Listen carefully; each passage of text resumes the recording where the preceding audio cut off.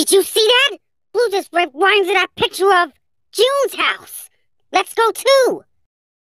Better look Skidoo, we can too.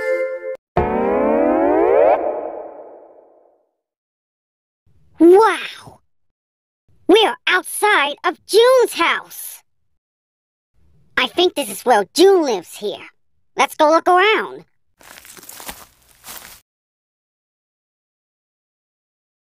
Thanks for helping me with my dancing.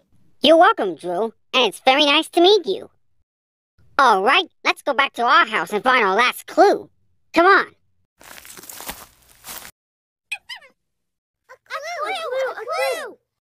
A clue? You found a third clue? Right here in June's house? Where? Right there! Oh, there it is!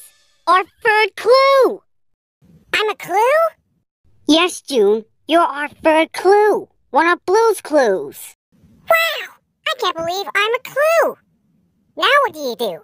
I know what to do. We need to write this clue down in our handy-dandy Notebook! notebook.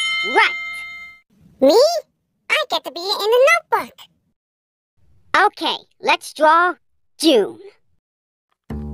We have a circle for her head, her ears, her hair like this, then some lines for the dress, some legs and feet, her arms and hands, and the face. And there, we have June. Yep, that's me. And we have all 3 clues. Oh, we have all 3 clues. You know what that means? I don't actually. What does it mean? It means we're ready to sit in our Thinking chair! thinking chair, right? Hey, can I come with you? Maybe we can figure out the 3 clues together. Why, sure. Let's go, June.